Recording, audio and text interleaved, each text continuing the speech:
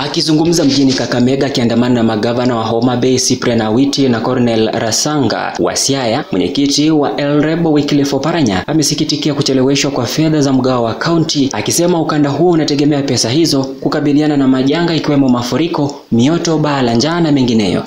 Let me laud the Senate for the important role it has accorded to this subject by developing a bill on disaster risk reduction. The bill proposes the creation of a national disaster authority.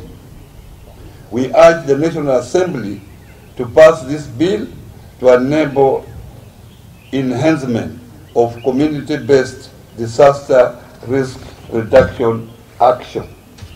Kai. Disaster risk reduction management requires what we call proactive planning.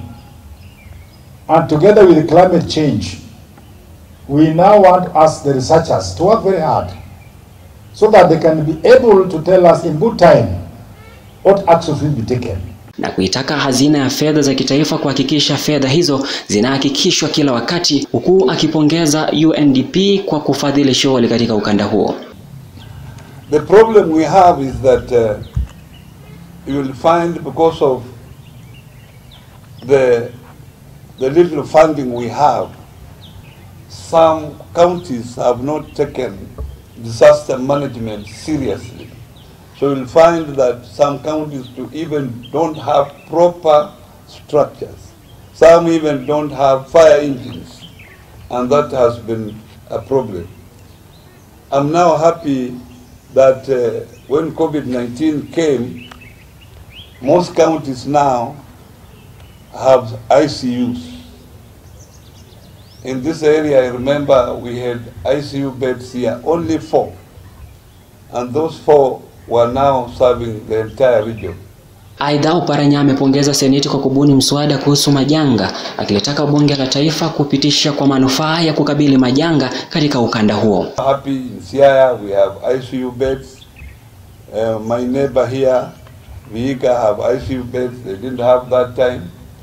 Here we have now increased the number from the 4 we used to have. Now we are having 20, and we expect to scale that up.